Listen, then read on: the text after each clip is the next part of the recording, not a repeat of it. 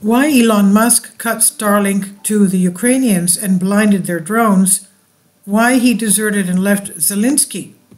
The owner of SpaceX, Twitter, and Tesla supported Ukraine with the internet satellite system.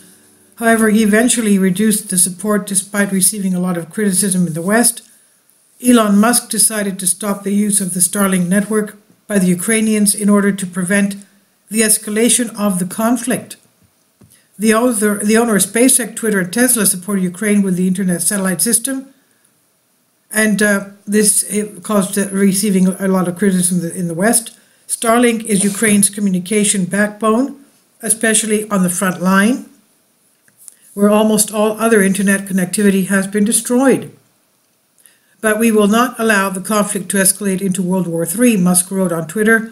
Earlier, SpaceX announced that it had restricted Ukraine's access to Starlink satellite communications for drone control, as the network was never intended to be weaponized. But why did he weaponize Starlink in the first place? That's the question. Musk likely believed he would boost his and SpaceX's image and reputation by providing services to Ukraine, notes geopolitical analyst Ahmed Adel. In the West, it undoubtedly did. However, once Musk realized that the Ukrainian military was using his technology to increase its combat capabilities, it was inevitable that he would be cut off from Kiev, as it would negatively affect the company's long-term business prospects, particularly as it sought to expand into non-Western countries and markets. And this brought an avalanche of criticism. Now the head of Twitter is facing an avalanche of criticism for restricting the use of Starlink in Ukraine, but from the point of view of his commercial interests, it is a pragmatic decision. In fact, it was former NASA astronaut Scott Kelly's tweets that prompted Elon Musk to once again comment on the use of Starlink in Ukraine. Scott Kelly, on February 11, called on Elon Musk to restore the Starlink system to its full functionality. Defense against the genocidal invasion is not an attack, it's survival, tweeted Kelly, whose twin brother Mark Kelly is a Democratic U.S. Senator from Arizona. A day later, Musk tweeted that Starlink is Ukraine's communication backbone, before saying SpaceX will not allow conflict to escalate into World War III.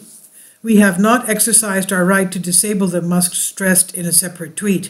Starlink is not a weapon.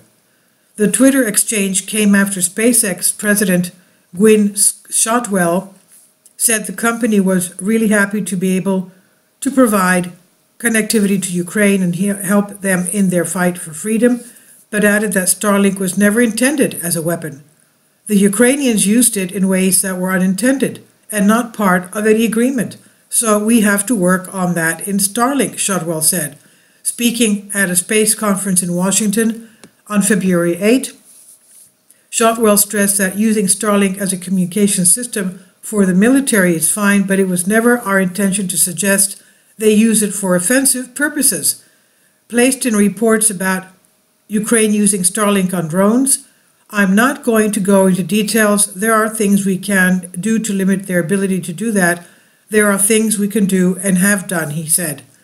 The image of SpaceX.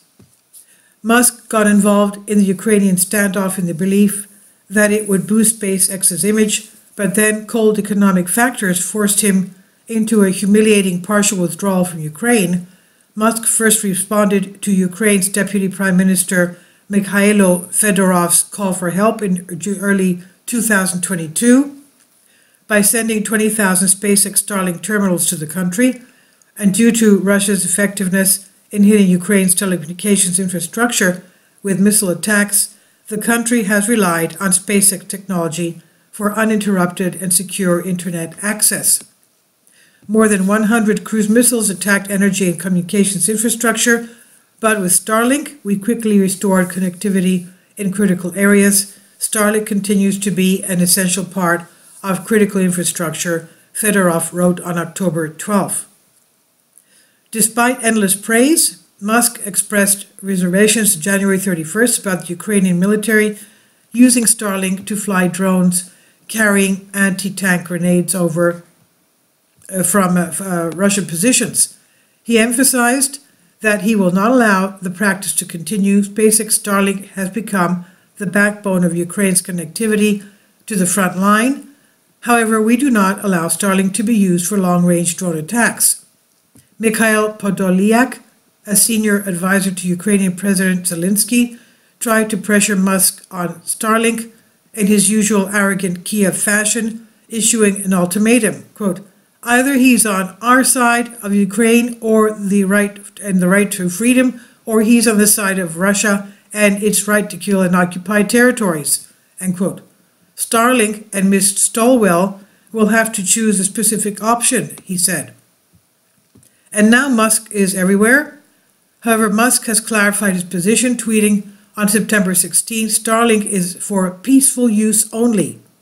This also aligns with Starlink's terms of service, which states, Starlink is not designed or intended for use with or in offensive or defensive weapons or other comparable end uses. In other words, it's not going to allow people to use it in something like space wars.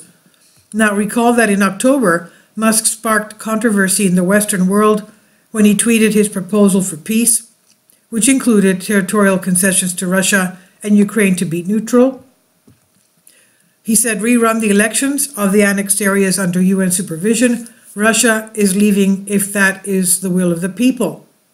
Musk said, Crimea, formerly part of Russia, as it had been since 1783 until Khrushchev's mistake, water supply ensured in Crimea, Ukraine remains neutral. That is very likely to be the end result in the end, just a question of how many will die before then. It's also worth noting that a possible, albeit unlikely, outcome of this conflict is nuclear war, God forbid. And here we first see Musk trying to undo the mistake he made by involving his company in this, deciding to get unnecessarily involved in a major geopolitical and military issue. He is now criticized and condemned by the entire Western world for curtailing support to Ukraine and has created distrust for any future clients from the non-Western world. This is by Banking News, and I've translated for you from a Greek article. Please leave your comments, and thank you for your support. Kindly support my Patreon account. The daily posts are 5 videos daily, and they are totally different from what I have on my YouTube channel. Thank you so much for your support and that you find all my content so interesting. You'll find the Patreon account details in the description box.